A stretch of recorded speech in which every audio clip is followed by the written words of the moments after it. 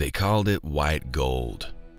And back in '81, it was the single most influential thing shaping the country of Colombia.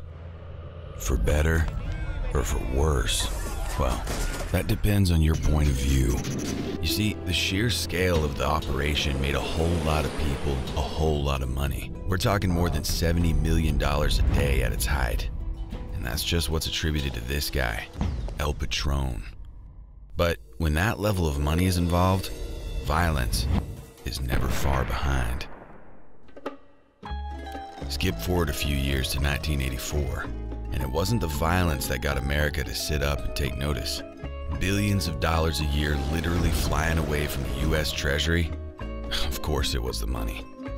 For me though, it was about fulfilling my duty to my country, at least before all the patriotic bullshit wore off.